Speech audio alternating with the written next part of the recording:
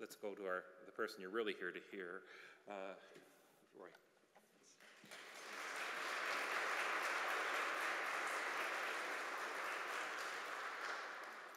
Hi, thanks for coming, or thanks for coming back. And as soon as I get started, I tend to go on a roll. So while I'm still in possession of my faculties, there were a couple of things I want to mention. One is, one of the priests here pointed out that while I was waving around this book last night and reading from it, I didn't mention that I had written it. I don't know if that's true or not, but there you have it. The answer is yeah, I did. The other thing is I did find a couple more copies of Salvations from the Jews. I had run out last night, but I came across a few more copies, so they'll be downstairs if anyone wants. And okay, so that's it for the housekeeping. Tonight's talk is going to revolve around, as I said the very first night, that the Catholic Church and Judaism are not really two separate religions as much as they are two phases of the same plan for salvation. A first phase to enable the incarnation of the second person of God as man, of the Most Holy Trinity as a man, and then a second phase to spread the fruits of that salvation for all mankind throughout the world. And that's why I don't, I don't think I betrayed anything. I spent 25 years in Boston, and if I became a Yankees fan, then I would have been a traitor. But I don't think I became a traitor by going from being Jewish to entering the Catholic Church, because I went from being a Jew who had kind of missed the boat about what the purpose of Judaism was to a Jew who actually followed Judaism through the transition that it always intended and became a follower of the Jewish Messiah. Hardcore Jews today think of themselves as followers of the Jewish Messiah, but they reject Jesus because they don't recognize that Jesus is the Jewish Messiah. Being right about Jesus being the Jewish Messiah didn't make me stop being Jewish or make me be a traitor to being Jewish. So anyway, I mentioned that the first night. Let me just start tonight with reading a few quotes from other Jewish Catholics, just to show that I may be eccentric, but I'm not unique in it. And in fact, this is the experience of every Jew I've ever heard of who's entered the Catholic Church. The Chief Rabbi of Rome, by the way, during World War II, Chief Rabbi Israel Zoli entered the Catholic Church after the war. He became an extremely passionate entrant or convert into the Catholic Church. He was also, by the way, a close friend of Pope Pius X. He was such a close friend of Pope Pius X that he took the name Eugenio as his baptismal name, which is the first name of Pius X. Anyway, he said, "Christianity is the integration, completion, or crown of the synagogue, for the synagogue was a promise, and Christianity is the fulfillment of that promise." Cardinal Lustiger, who was the Cardinal Archbishop of Paris until he died in 2007, he was also a Jewish convert. And here's a quote from him. "I explained to my father that baptism would not make me abandon my Jewish condition. Quite the contrary, it would lead me to find it, to receive the fullness of its meaning. I did not have the feeling that I was betraying my heritage or abandoning anything whatsoever. Just the opposite. I felt that I was going to find the import, the meaning of what I had received at birth. I did nothing more than begin to enjoy the heritage that had been promised to me. Christianity is the continuation of Judaism. Christianity is the fruit of Judaism. Until the Messiah's coming in glory, the Jew remains, and he remains a Jew, whether he is in the church or not." I'll talk about that more near the end of this evening. Okay, Arthur Kleiber, he's in Honey from the Rock, but I didn't mention him last night. He's a contemporary. He probably died maybe about 20 years ago.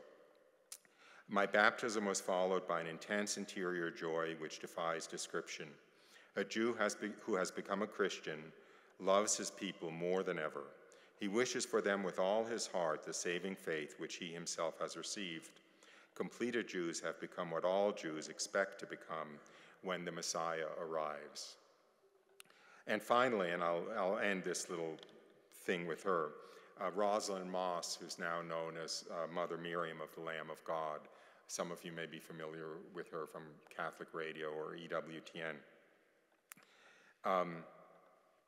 In the fullness of Judaism, which is the Catholic Church, I have all that God has given in giving us his church, the sacraments, the communion of saints, and the Jewish mother of the Jewish Messiah. Christianity is not a Gentile religion. It is a Jewish religion that was given to encompass the entire world and every soul in it. Can we love the Jewish people and withhold from them knowledge of the very deliverer they gave to the world? So that's by way of a preface of tonight's talk. I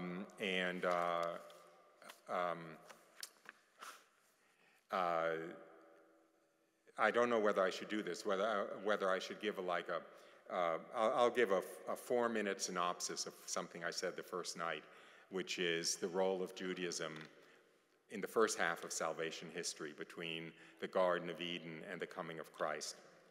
And I have my watch in front of me, so I'll try to make it 4 minutes, because I did this a little bit the first night. So basically, here's the story. The story is that when God originally created man, Adam and Eve, in the Garden of Eden, he created him to live in a state of uninterrupted bliss and intimacy with God for all eternity, right? No death, no suffering, no pain, even no work, and so forth. When man chose to sin, that original exalted relationship between God and man was shattered, and man fell. But God knew at a very moment that not only would he restore man to that original exalted state at some point in the future, but would actually elevate him to an infinitely higher state through the incarnation of the second person of the Most Holy Trinity as a man at a future point in time. If the second person of the Most Holy Trinity was going to incarnate at a future point in time, it would be among a particular people in a particular place in the world at a particular point in time, and even in the womb of a particular virgin. And that people would have to be prepared. They would have to be separated out from all the other people wandering the face of the earth and kept separate for about 2,000 years to receive a tremendous amount of divine revelation, to know about the one true uncreated creator God, to know about the creation of man, the fall of man, the seriousness of sin, the need for redemption, the future coming of a redeemer, and so forth. They would have to be given enough background in theology to understand what was happening. They would have to be given enough prophecy to recognize the Redeemer when he came. And they would have to be raised up to a state of morality sufficient so that they could produce a virgin of such purity and nobility that she could give her flesh and blood to be the flesh and blood of God when he became man. And that's, first of all, you guys all know, that's the Blessed Virgin Mary, right? And that is what the Jews were chosen for. And somebody had to do that. If you think of the whole plan of the second person of the Most Holy Trinity incarnating, of course, a people had to be chosen and had to be prepared. Now, you could ask, why on earth did God choose the Jews? There's an old ditty, how odd of God to choose the Jews. And God himself gives us the answer in Genesis. At least one reason why he chose the Jews. It's in Ezekiel. Thus says the Lord God to Jerusalem, your father was an Amorite, your mother was a Hittite. On the day you were born, your navel string was not cut, nor were you washed with water to cleanse you, nor rubbed with salt, nor swathed with bands. And when I passed you by and saw you weltering in your blood, I said to you, in your blood, live. Your beauty was made perfect through the splendor which I had bestowed on you, says the Lord God. So God is comparing the Jewish people to an infant who was considered so worthless that it was discarded after birth, not even washed for the afterbirth. And God came along and raised up this infant and washed it off and raised it and clothed it in silk and jewels and so forth until it became a creature of splendor. So he's saying that precisely to point out to the Jews that you can lay credit to nothing. There was nothing special about you. I chose you because you were the most worthless and insignificant of people. And in fact, as Catholics, we know that that's who God chooses for his extraordinary graces, right? We know Bernadette of Lourdes was illiterate when the Blessed Virgin Mary appeared to her. The children at Fatima, and so forth. And St. Margaret Mary Alacoque, who received the apparition of the Divine Heart, the Sacred Heart apparitions, she asked Jesus at one point, she said, "Why me? Why did you choose me for this honor?" And Jesus said, "That's very simple. If I could have found anyone else more worthless and insignificant than you, I would have chosen her instead." So that is, the Jews were chosen to bring salvation to all of mankind through the incarnation of God as man, but not because of any merit or virtue of their own, but simply because they were insignificant and so forth. However, well, there are two ways to look at this. Okay, I'll just jump forward, I guess, which is, I'll just make an abrupt transition. What the heck? Okay, why should a Catholic be interested in the Old Testament? Why should a Catholic be interested in Judaism and the Jews? And there are a lot of different answers to that. One is that, as I will close tonight's talk with, the Second Coming can't happen until there's a conversion of the Jews. So that's a pretty good reason to care about the conversion of the Jews. But in fact, seen through the eyes of Christianity, the story of the Jews in the Old Testament is an incredibly beautiful picture of God's, you could say, prophecy of salvation history to come, a foreshadowing of salvation history to come. And this begins with the very, very, very beginning of the Jewish people. I wish this was a classroom and I could ask, okay, who was the first Jew? Somebody shouted out. Abraham. Is that what I heard? I'll pretend I heard Abraham. I didn't hear it clearly. Yes, Abraham. Abraham was the father of the Jewish people. The promise that God made to Abraham and his descendants forever was the institution of Judaism and the institution of the Jewish people. Now, what did Abraham do to earn this promise, to get this promise? It's not a coincidence that the cover of my book, Salvation is from the Jews, is a picture of Abraham's sacrifice of Isaac. You all know the story from Genesis, right? I will read a short synopsis of that story, and then I'll talk about it. But the point that I'm making, I'll give you a little taste of things to come, is that you'll see this incredibly beautiful parallel between the birth of Judaism and the birth of Christianity that shows that, in some sense, I don't want to say they're mirror images of each other, but that Judaism was a foreshadowing of Christianity. So let me read the story from Exodus. After these things, God tested Abraham and said to him, "Abraham." Abraham replied, "Here I am." God said, "Take your only son, your only beloved son Isaac, whom you love, and go to the land of Moriah and offer him there as a burnt offering on the mountain that I will tell you." So Abraham rose early in the morning and took his son Isaac and went to the place God had told him. Abraham took the wood of the burnt offering and laid it on the shoulders of Isaac his son, and he took in his hand the fire and the knife, and they both went together up the mountain. And Isaac said to his father Abraham, "I see the fire and the wood, but where is the lamb for a burnt offering?" Abraham said, "God himself will provide the lamb for the sacrifice, my son."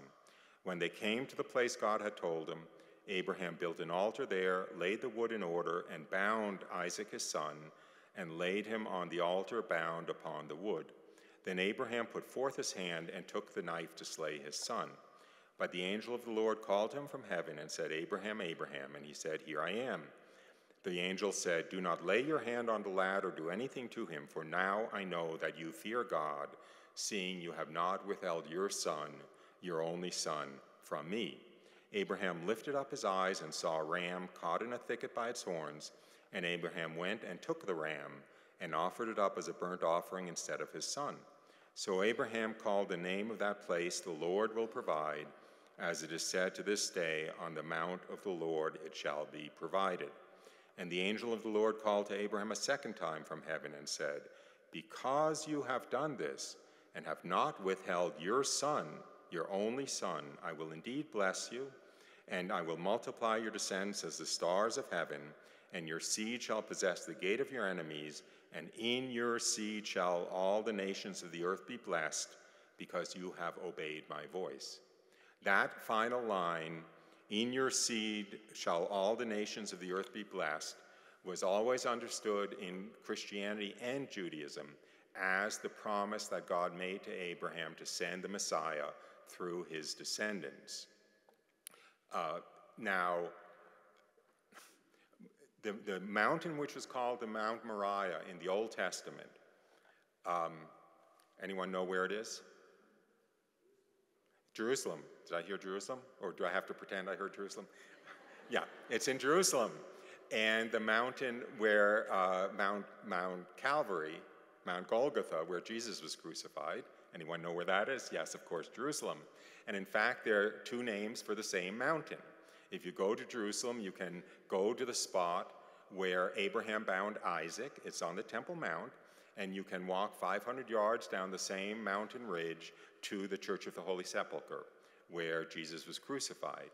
As Abraham laid the wood for Isaac's sacrifice, his only beloved son's sacrifice, on his shoulders, and led him up the mountain and bound him to the wood, God laid the wood for his sacrifice on the shoulders of his only beloved son, led him up the very same mountain and bound him to the wood. When Isaac said, I see the wood and the fire, but where is the lamb for the sacrifice? When Abraham said, God himself will provide the lamb for the sacrifice, my son, he was speaking prophetically far more deeply than he knew, because God himself did provide the lamb for the sacrifice, the true sacrifice, who is Jesus. The entire picture of Abraham's sacrifice of Isaac was a picture in advance of the true sacrifice which would bring redemption to all of mankind. The ram that was caught in the thicket by its horns, which is offered as a temporary substitute, was the first Jewish sacrificial lamb, to which every subsequent Jewish sacrificial lamb pointed. Every Jewish sacrificial lamb from that point on simultaneously pointed back to the lamb that was substituted for Isaac and forward to the true lamb of sacrifice, who is Jesus. And you all know, of course, that Jesus is called over and over and over again the Lamb of God. Behold, the Lamb of God who comes to take away the sins of the world. So you can see how the entire story, so to speak, of the birth of Judaism was a foreshadowing of the story of the birth of Christianity. Does that make sense? And I'm only going to go, I have an hour here, and there's literally, of course, there's material for 20 hours here. So what I'm trying to do is just give a little like, like one of those appetizer tables of, you take what are they called, tapas or something? You take a little bite of this and a little bite of that and a little bite of that. But I'm going to give another little tapa in the same realm of foreshadowings in Judaism, which is the central. Okay, actually, both of these are really important to do, and I hope I'll remember to point out why when I get to the end. The central event in Judaism is the Exodus from Egypt. The central liturgy in some ways, only in some ways, but in some ways in Judaism, is the Passover Seder, the celebration of the Passover Seder, which is a commemoration of the Exodus from Egypt. The celebration of the Passover Seder is so important and so serious that it says in the Old Testament that if any Jew fails to celebrate the Passover Seder and eat of the Paschal lamb, of the lamb that's offered at the Passover Seder, he will lose his share in the world to come. He loses his membership among the Jewish people. That's how central the Passover Seder is. You stop being a Jew if you don't celebrate the Passover Seder and eat of the Passover sacrifice. Now, the Passover Seder, as I said, commemorates the Exodus from Egypt. What happened in the Exodus from Egypt? Okay, the Jews were slaves of the Pharaoh in Egypt.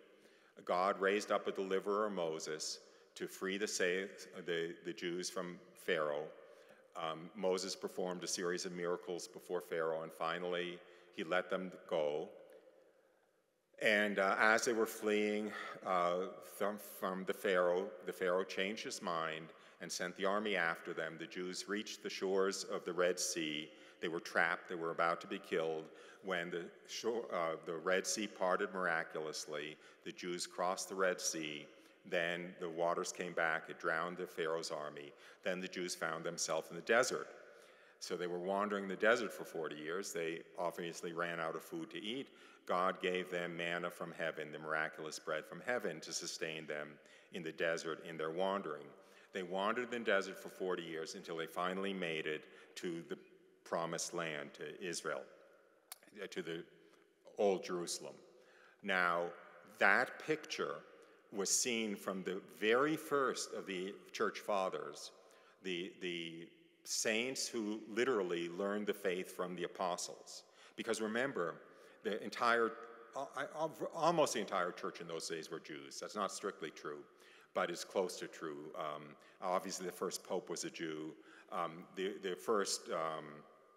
Certainly the first 5,000 Christians were definitely Jews, but a high percentage of the early Christians were Jews. In fact, and I'll get to this near the end of my talk, the first crisis in the early church was, it required the first church council, the Council of Jerusalem in 51 AD, to decide what was the question.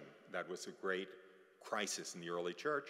It was, are we to allow non-Jews into the church, or is the church only for Jews? Literally, you'll find that in the book of Acts, chapter 15. Literally, are we allowed to let non-Jews into the church, or is it only for Jews? You can see where this mistake came from, right? Because Jesus was a Jew, the apostles were all Jews, the 3,000 who came in at Pentecost Sunday were all Jews. So anyway, the church fathers had a very clear, how can I put it? They saw the light of Christianity in a light that was very rooted in the Old Testament and Judaism.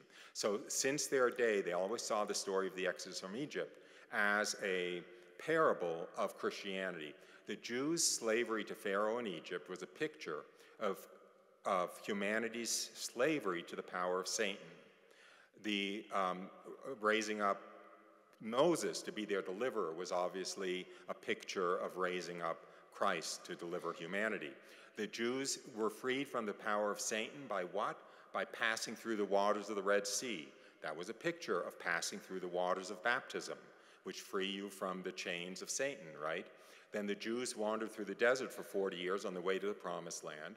That was a picture of the Christian wandering through the 40 or 80 years of this life on the way to the true promised land, of course, heaven, the heavenly Jerusalem, not the earthly Jerusalem. And what sustained the Jews during those 40 years in crossing the desert?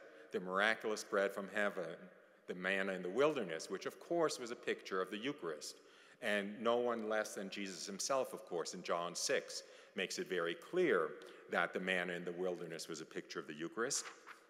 In John 6, he said, I am the bread of life. Your fathers ate the manna in the wilderness, but they died nonetheless. I am the living bread which came down from heaven. If anyone eats of this bread, he will live forever. And the bread which I shall give for the life of the world is my flesh. Do you see? So the whole central event in Judaism was in its entire body a picture of the coming of Christianity. Now, I'm going to just skip to the end here because I want to get on to kind of another topic. But the entire story of the Exodus from Egypt was a picture of Christianity to come in Christianity. Among Jews, the entire picture of the story from the Exodus from Egypt is a picture of the coming of the Messiah. This is in Jewish theology, 100% kosher Jewish theology.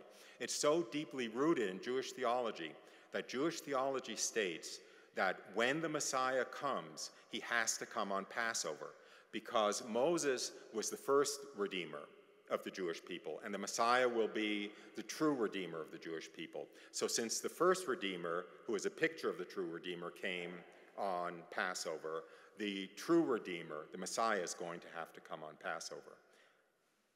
there's a reason why Good Friday had to happen on Passover. Okay, because the entire story of Judaism, so to speak, came to a crescendo with the coming of Christ, and that crescendo was foreshadowed in the story of Passover and in the Passover celebration. There are so many parallels. I don't want to push this too hard. I don't want to offend anyone, especially, you'll see where I'm going. But as I said earlier, if a Jew doesn't eat of the Passover lamb, he loses his salvation. He loses his share in the world to come. Does that mean that if a Christian doesn't consume the Eucharist, he loses his salvation? Of course not. But participating in the Eucharist is the ultimate gift of participating in salvation. Everywhere you look. Even manna, the manna in the wilderness, in the Talmud, which is hardcore Jewish theology. I don't know if any of you know what the Talmud is, but it's like the magisterium. It's like the written down magisterium of the Catholic Church for Judaism. The Talmud asks the question: when the Messiah comes, will manna resume? And the answer is yes. After the Messiah comes, there's no manna in this age, but after the Messiah comes, the manna will resume. And most interestingly, in the Talmud, it asks the question, it says, well, all the sacrifices in the temple have ceased, right? They ceased in 70 AD with the destruction of the temple. In the Old Testament, there are lots of sacrifices. There's the wave offering, there's the blood offering, there's the sin offering, there's the Thanksgiving offering. The Jewish theology asks, after the Messiah comes, will the offerings resume? The answer, no. The only offering which will resume after the Messiah comes is the Thanksgiving offering. What's Eucharist mean? Thanksgiving.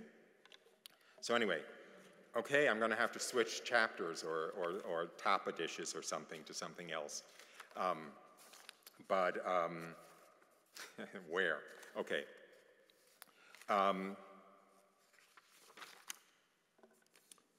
So that was basically, that whole talk was kind of the role of Judaism, the relationship between Judaism and the Catholic Church leading up to the coming of Christ, you could say.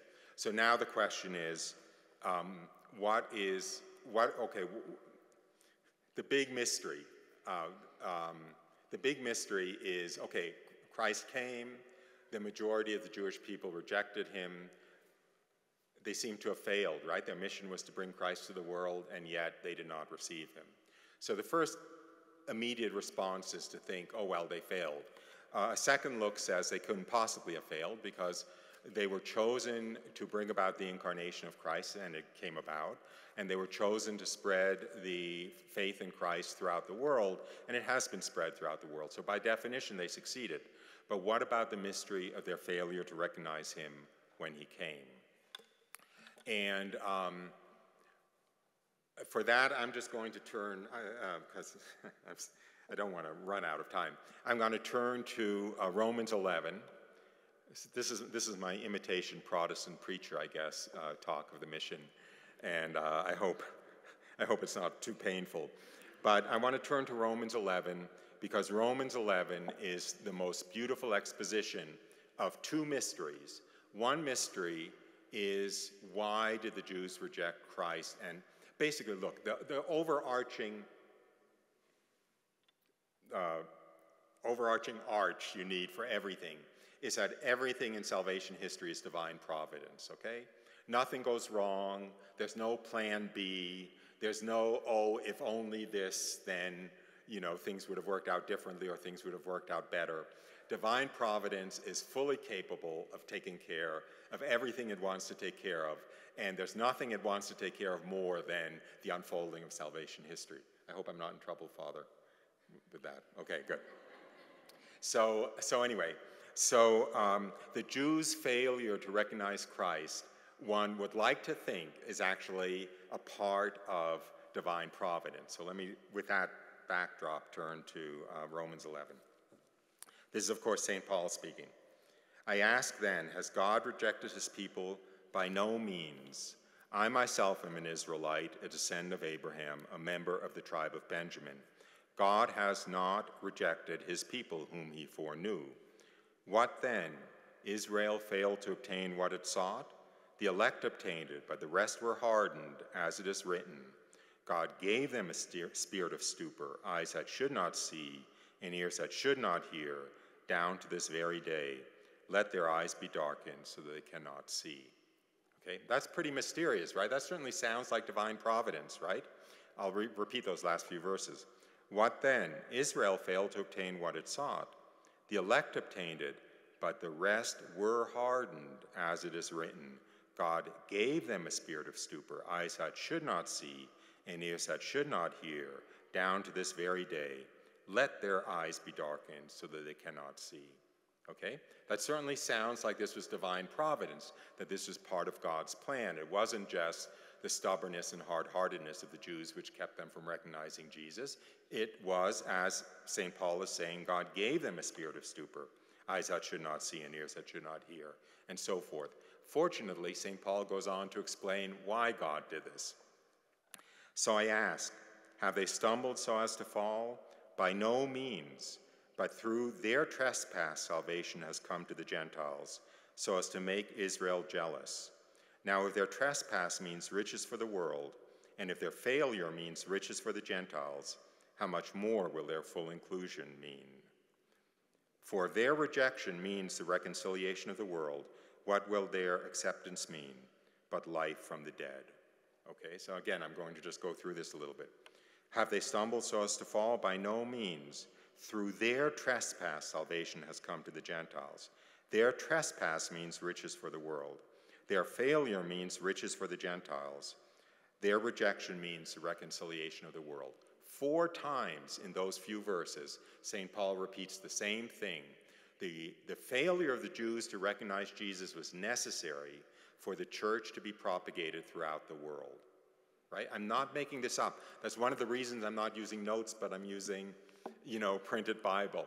I'm not adding a word. I'm subtracting words. I'm skipping paragraphs and stuff. But I'm not adding a word. It's perfectly clear. If the Jews had all followed Jesus, the church could not have spread properly throughout the Gentile world. St. Paul will, now what's he referring to there? Why could the church not have spread properly throughout the Gentile world? I think that was already kind of mentioned a little bit earlier, that, what was the first crisis in the church was, are we allowed to let Gentiles into the church? That required the Council of Jerusalem, the very first ecumenical council. All of the apostles had to return to Jerusalem to decide this thorny issue: are we allowed to let non-Jews into the church? Now, because up until that point, some of the apostles, including St. Peter, by the way, thought that if a Gentile wanted to enter the church, he had to sacramentally become Jewish first, which, since it requires circumcision, I like to say it would have had a crippling effect on the early church. But anyway, it would have had a crippling effect on the early church. It would have made it absolutely impossible for the church to spread properly throughout the world. Now, theologically, the problem was solved at the First Church Council, because they decided we are allowed to let Gentiles into the church without them becoming Jews first. But practically, it was solved by the failure of the Jews to enter the church, because within a few years, the church was visibly Gentile, right? It couldn't look like you had to be Jewish to be in the church, because half the church was non-Jewish, 2/3 of the church was non-Jewish, 3/4 of the church was non-Jewish, and so forth. But of the 5 million Jews around Jerusalem and Judea at the time of Christ had all flooded into the church, the suggestion is that wouldn't have happened. So back to Romans. Through their trespass, salvation has come to the Gentiles. If their trespass means riches for the world, and if their failure means riches for the Gentiles, how much more will their full inclusion mean, okay? So if the Jews' failure to enter the church was a blessing, how much greater blessing when they enter the church? Continuing. If for their rejection means the reconciliation of the world, what will their acceptance mean but life from the dead? Again, if their rejection meant the reconciliation of the world, the reconciliation of the Gentile world to God through the church, what will their acceptance mean but life from the dead? It'll be an even greater blessing. And then St. Paul goes on with his central image of the olive tree of salvation. I don't know if it's not fair for me to say, am I losing you? Is this too academic? I used to make you laugh, and I'm not making you laugh tonight. Okay. I'm doing my best, but I can't find a lot of punchlines in this. So he goes on to the central image of the olive tree of salvation. So you have this olive tree of salvation. It's planted in Judaism. The trunk is Judaism. It's a cultivated olive tree. The original cultivated olive branches were the Jews. And then he goes on to say, but if some of the branches were broken off and you, a wild olive shoot, were grafted in their place to share the richness of the olive tree, do not boast over the branches. If you do boast, remember, it is not you that support the root, but the root that supports you. You will say, branches were broken off so that I might be grafted in. That is true. They were broken off because of their unbelief, but do not become proud, for if God did not spare the natural branches, neither will he spare you. And even the others, if they do not persist in their unbelief, will be grafted in, for God has the power to graft them in again. For if you have been cut from what is by nature a wild olive tree, and grafted contrary to nature into a cultivated olive tree, how much more will these natural branches be grafted back into their own olive tree? Okay? It's pretty heavy, but it's also pretty clear, okay? You have this olive tree of salvation. It was Judaism. The original branches were the Jews. Some of them were broken off to make room to graft in wild olive branches. Those are the Gentiles in the church. If you're one of those grafted in wild olive branches, there might be a temptation to boast over the broken off original olive branches. You know, I was more important than you. God broke you off to make room for me. But if you're tempted to, don't, because if they do not persist in their unbelief, they will be grafted back in again, and when they are, they will be even better suited to the tree because they were originally a part of it. They were cultivated olive branches and not wild olive branches. Now, don't blame me. I'm just reading St. Paul. But that is, you see this picture that's emerging, and I'm getting ahead of myself a little bit, but the picture that's emerging is that salvation first came to the Jews, then the Jews were put off to the side, and the Gentiles were brought in. And then after the Gentiles are brought in, the Jews will be brought back in again, and then the church composed of Jew and Gentile will be ready for the second coming. And it will be, I hate to say this, but I'm just taking it from St. Paul, it will be better because it's composed of Jew and Gentile, right? If their rejection means the reconciliation of the world, what will their acceptance mean but life from the dead, in that verse I just read? Now St. Paul is about to make what I just said explicit. I'm not making any of this up. Lest you be wise in your own conceits, I want you to understand this mystery, brethren. A hardening has come upon part of Israel until the full number of the Gentiles come in, and so all Israel will be saved. Again, the plan is first the Jews, then no Jews, the Gentiles, then Jews and Gentiles, and then the second coming. As regards the gospel, they are enemies of God for your sake, but as regards election, they are beloved for the sake of their forefathers. So again, I'll just read that first clause. As regards the gospel, they are enemies of God for your sake. As regards the gospel, they're enemies of God, right? They rejected Christ. They rejected the gospel. But it's for your sake. It's for the sake of the Gentiles. It's St. Paul saying, again, not me. But as regards election, they are beloved for the sake of their forefathers. So the election of the Jews still continues. John Paul II brought this front and center, right? When he said, anyway, I don't want to go down there now. For the gifts and the call of God are irrevocable. Just as you were, now I don't want to say listen carefully, but this is really the money quote that explains why God arranged things this way. Just as you were once disobedient to God, but have now received mercy because of their disobedience, so they have now been disobedient, in order that, by the mercy shown to you, they also may receive mercy.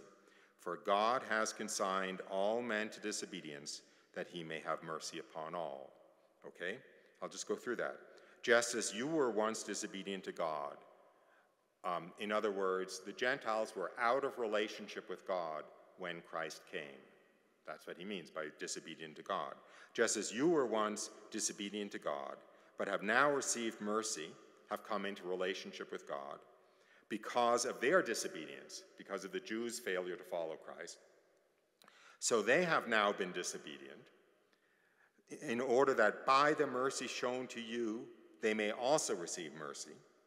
For God has consigned all men to disobedience, that he may have mercy upon all.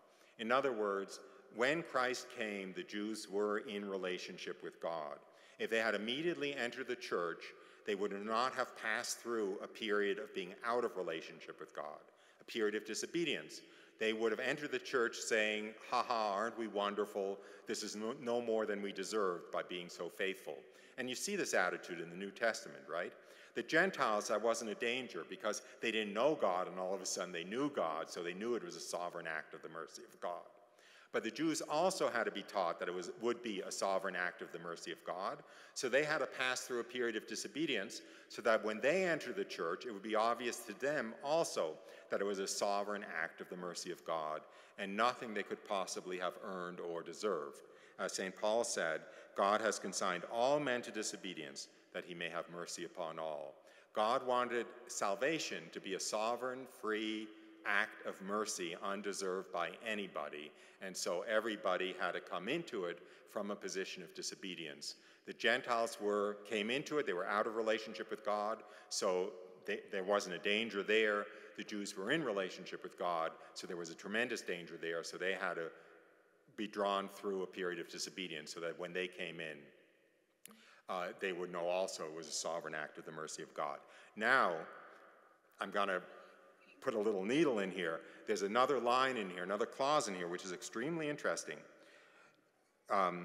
You were once disobedient to God, the Gentiles. Remember, there's the letter to the Romans, by the way, so it might as well be called the letter to the Gentiles, because that's what Romans mean in this context. Just as you were once disobedient to God, but have now received mercy because of their disobedience.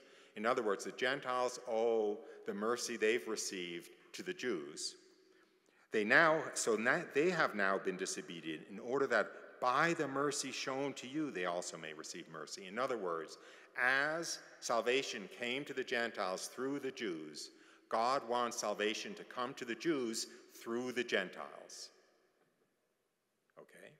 And if anything is going to bring about the conversion of the Jews that's needed for the second coming, it's not going to be me preaching to synagogues. It's going to be the prayers of good Catholics, because that's God's plan, right? I'll just repeat that. So that by the mercy shown to you, they also may receive mercy. And I'll go back to another line that I skipped over. I didn't skip over it, but I read it quickly because I wasn't going to stop there at the time. Through their trespass, salvation has come to the Gentiles so as to make Israel jealous. Okay? It's what I said last night. The way that you evangelize a Jew is make them jealous of what you have in the church. Amen? Amen. Okay. So I don't want to overstay my welcome, so I think what I'll do now, and this has been pretty dense, right? I've been kind of, this has been like, machine gun barrage or something. By the way, I'm very grateful that it's going to be up on the website of the cathedral. So if it went by too fast, you can rerun it. So what do I want to do now? I think what I want to do now is I'm not closing now, but I'll take questions and see where the questions lead, because I think that this, information dump has been more than enough. But I will say that I did not add a word to Romans 11, seriously.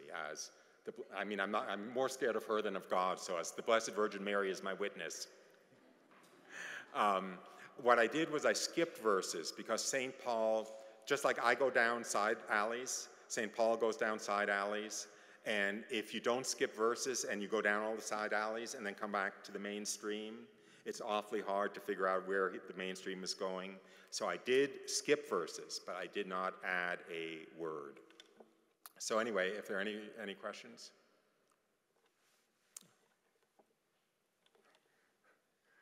Am I allowed to say, oh? Oh. Hi, is that loud enough? So I was wondering, going back to the first night, you had mentioned that in your witness testimony that you were able to see very clearly all the time that you had wasted not doing things that were of value in the eyes of heaven. And I was wondering if you could expand, if you're comfortable expanding a little bit on what those things are that you were wasting your time on, just in the sense of like, if you're making the comparison that life is our desert wanderings for the Gentiles, I guess for Catholics, how can we not waste our time and do things that are of value in heaven, if that makes sense? First of all, everyone, thank you for the question. I'll repeat it for the recording or whatever. But the question is, in my witness testimony, I mentioned realizing in my theophany, in my experience of God, that all the regret I would have after I died for every hour I did nothing of value in the eyes of heaven. And you want to know some examples of that? I think the time I spent in dating bars probably wasn't something that got me a lot of points. It's not hard, come on, it's not hard to know what's not of value in the eyes of heaven. I will say you have to be a little careful about that preaching or whatever, because we all have a duty in life, right? And we're not all freelance evangelists and we're not all priests. And if you're a mother, your primary duty is raising your children for heaven, right? And if you're a father, your primary duty is raising your children for heaven and supporting the family. So, you know, stamping out widgets on an assembly line is doing something of value in the eyes of heaven, if that's your duty. Your primary duty for heaven is your responsibility that's been given to you as part of your vocation. So it doesn't mean that, you know, you're supposed to ignore that. It's the opposite of that. But I'll just stick with dating bars, okay, for an example. It's easy enough to you know what they are. I mean, everything I was doing essentially was just for my own pleasure. Even the downhill skiing, I mean, in a way, downhill skiing, I mean, a healthy recreation is something of value, it can be something of value, but I really exaggerated it. I mean, I lived for downhill skiing, and seeing how fast you can slide on snow isn't intrinsically something of value to heaven and so forth. So anyway, that's the best I can do there. I'm amazed at how you were able to bring all these parallels and express this to us. I'm wondering, what kind of research did you do to get to the point where you are now, to put all this together? When did it start, and what did you do to arrive at this? Okay, so the question is, what did I do to arrive at the point where I put all these things together? And the answer is, look, I don't know how to do anything except be honest, so I'll just be honest. Look, I was a Harvard Business School marketing professor. I found out about God. I found out about what was important. I had no interest anymore in teaching Harvard MBAs how to make more money, as I said. That career dribbled out because Harvard was able to see my lack of interest. But I had consulting clients, and I was getting consulting fees, which were the consulting fees of a Harvard Business School professor. So I could live actually, and I was unmarried at the time, I could live pretty comfortably on 20 or 30 days of consulting a year, and I spent all my time, I knew this was the real stuff. So I just spent all my, and I'm obviously an intellectual to some extent, I spent all my time reading, you know, reading saints, spending time at monasteries, spending time at shrines, you know, reading scripture. And I did that for like almost 20 years, like 17 years or something. And so I just absorbed a lot. That's all. mostly just from reading. I was kicked out of, I went to Catholic seminary, but I was kicked out of there after one semester. So anyway, what can you do? I really will not say why, but it wasn't because of my own misbehavior. But anyway, so I was self-taught, but and the other thing is, if you read, man, if you read saints, just read saints, this stuff is inescapable. It's absolutely inescapable. I haven't said anything that that the church fathers did not say over and over and over again, I think. So, yes? From what you've related to us, I'm making the inference that Christ will not return until the Jews are converted to Catholicism. So when that happens, we need to get ready real quickly. Yeah, that's a very good inference to make. It's an inference. It's also a statement in the Catechism of the Catholic Church, which makes it pretty official doctrine. Paragraph 674, the glorious Messiah's coming is suspended at every moment of history until his recognition by all Israel. That paragraph in the Catechism, they footnote what scripture verses it's based on, and that's footnoted to two scripture verses. One is this one that I read, lest you be wise in your own conceits, brethren, I want you to understand this mystery. A hardening has come upon part of Israel until the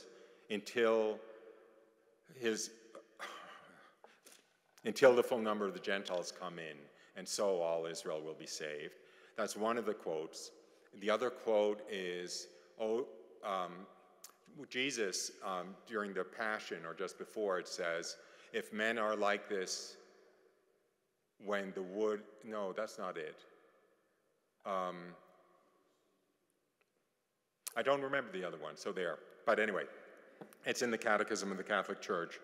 And I remember I closed yesterday with a prayer from the First Vatican Council, and I said it was promulgated by two Jewish twin brothers who were priests, and it was signed by almost all the Council Fathers. The Council Fathers, some of the Council Fathers did not want to sign that petition, that prayer. The reason they gave is, if we sign this, it'll mean the end of the world. If the Jews convert, it means the second coming and the end of the world, and I don't want to be responsible for bringing the end of the world on us. They had to be talked out of that position. So I think you're onto something. But that doesn't mean, well, I'll say something else. If this was like 1958 or something, you could say, I don't think we're ready for the end of the world. But can any of you honestly say, please, come quickly? Can any of you not say that at this point? I mean, if things don't turn around, things either have to turn around or it has to be the end of the world, because God creates human souls, one purpose. All of earth exists for one purpose.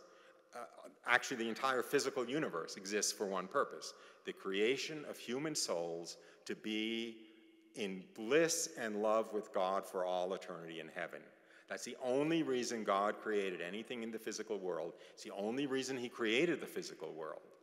When the creation of human souls doesn't have much of a chance of them ending up in heaven, it's definitely time to wrap things up, right? Because he's not in the business of creating human souls for hell. So I think I wouldn't be worried about praying for the conversion of the Jews. He might really want us to at this point, because it might be coming on time, but it might not be also. It might be another 2,000 years, who knows. Anyway, any other questions before I may say more stupid things? Yeah. Two questions, if I may, and I promise the second one will be easy. Your journey to conversion is extraordinary, especially your encounter, for lack of a better word, with the Virgin Mary.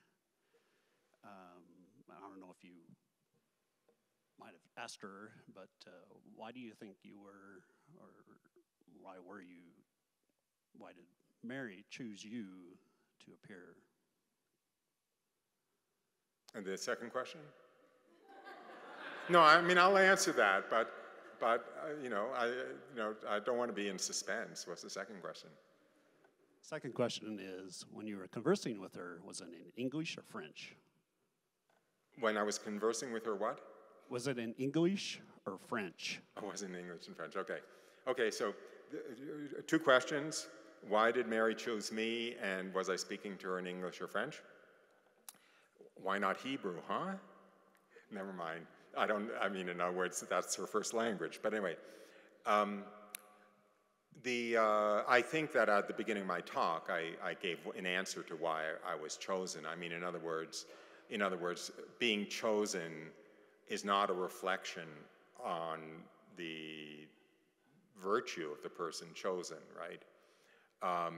I think that I worked out well. I think that I don't want to say I was a good choice, but I think the fact that I had been a Harvard Business School professor, actually it was at the time, but now had been one, it gives me some credibility to certain communities. I can look back and I can see how everything in my past has enabled me to do this job well, and was in fact arranged in order to do that. Even teaching at Harvard Business School, by the way, is why it's easy for me to speak to a crowd or whatever. That's where my training came from. So I think everything, they did a good job of weaving my life experiences together so that I'd be able to do this job. But I think somebody just had to do this job, and I think it's an awfully important job because there's not a whole lot that's more important than the second coming.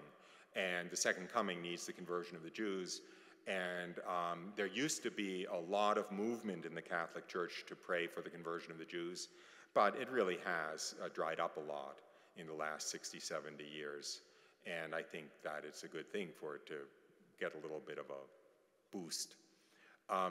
The other thing about, did she speak to me in French? No, it was English. And I will say that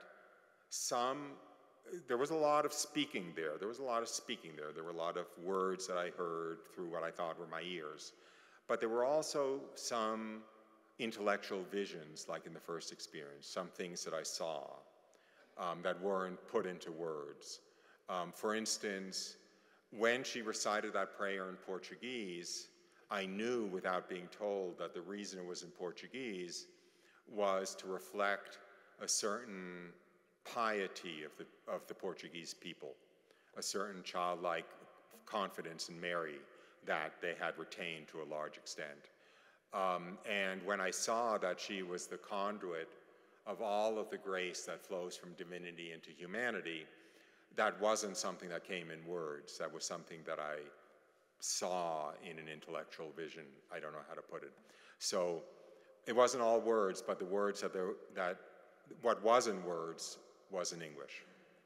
So anyway, next.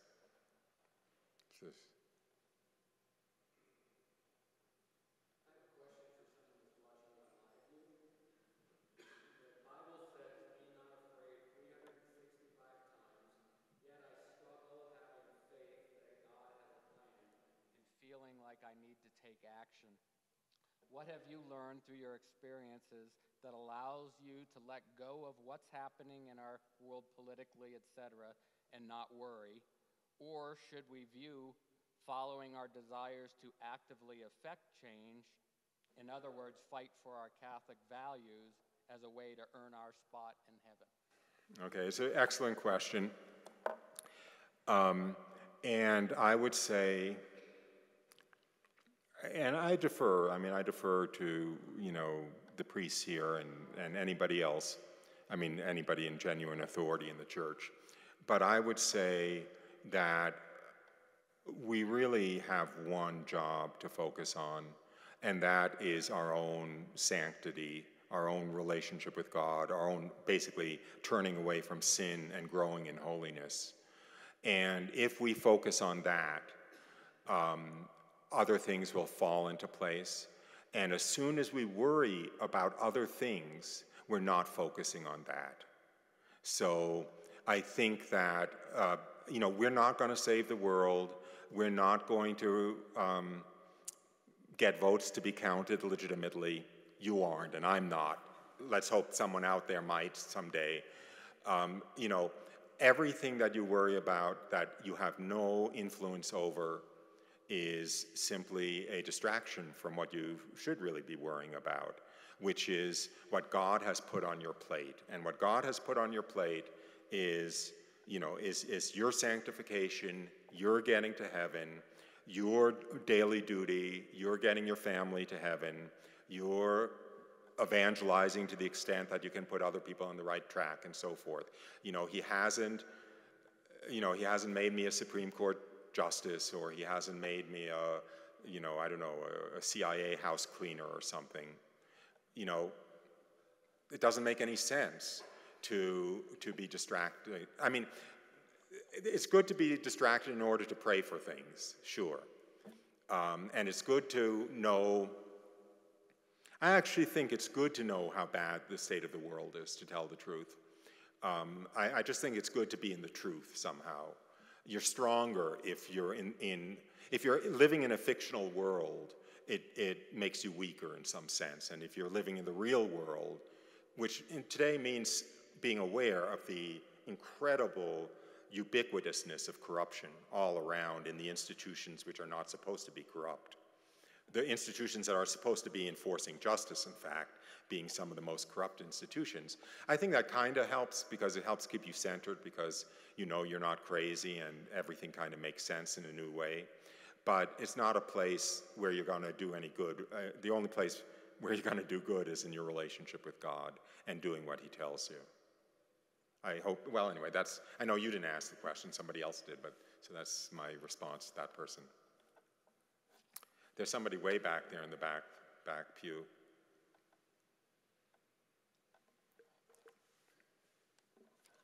I think I probably should make this the last question, because it's 8 o'clock, and then I will close with a prayer for the conversion of the Jews.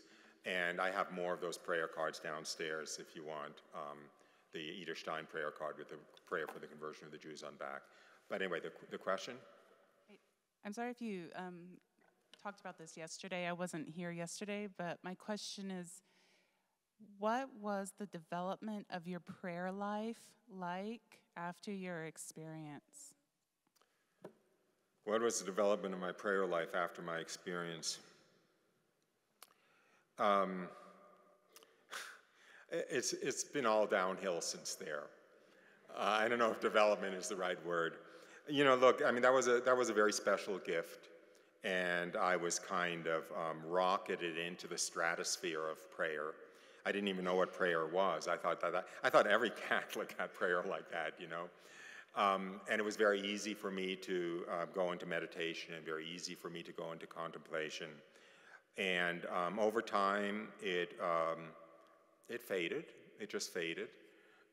So now I have I think a typical prayer life. I will say, and I hope this is true, I don't want to be obnoxious, but I really think that most Catholics get some consolation in prayer. They get some peace from praying the rosary, they get some peace from receiving communion, they get some peace from Eucharistic adoration. There is a supernatural element, I think, in most people's prayer life. It's just not like they're on tap to turn a faucet. But I think that most Catholics in a state of grace, if you look back over the past month or two, there'll be moments of special grace and prayer. But anyway, I think I just have a normal prayer life. So, but by the way, I will say that one of the reasons this is so wonderful, I mean, I love doing this, and I love whatever this is, evangelizing, because there is a grace to that also. Okay, I'm going to close with something that resembles a joke, and I hope I'm not doing wrong. But you see, the thing is, the wonderful thing about evangelization is God has arranged salvation to be a pyramid scheme, like Tupperware. If you evangelize somebody and they get turned on to the faith and they turn around and evangelize somebody else, you not only get a commission on your friend's evangelization, but you get a commission on the person that they evangelized, and so forth and so on, all the way down the road. So anyway, so it's a wonderful privilege to be able to do this. That's what you get if you bring a Jew into the church, right? You turn salvation into a Tupperware scheme. But anyway. But it's true. It's actually true, right? If you stop to think about it, it's really true. It is,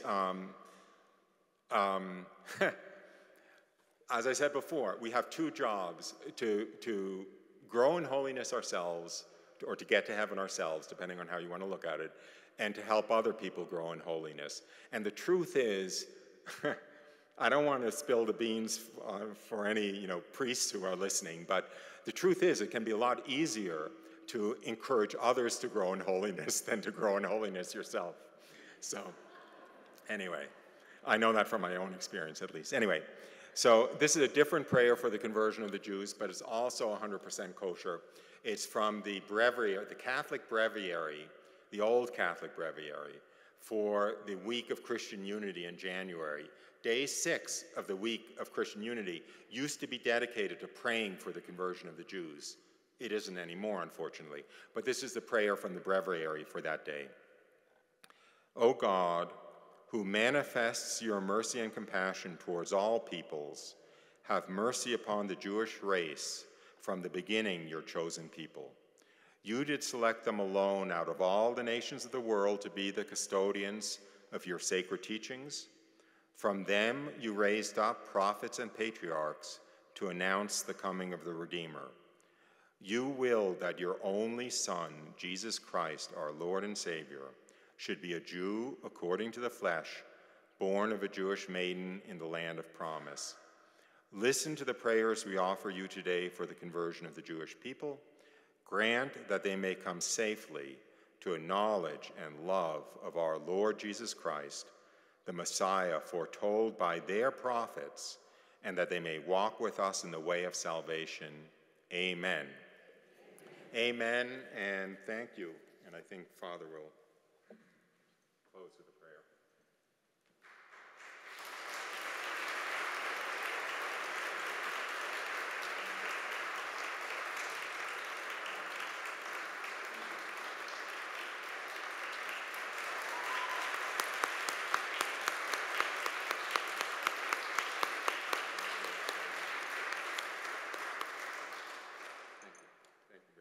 Roy, on behalf of the parish, I thank you for being here and for all you've shared with us these last few days. And it's been very much enlightening and very much appreciated. Thank you.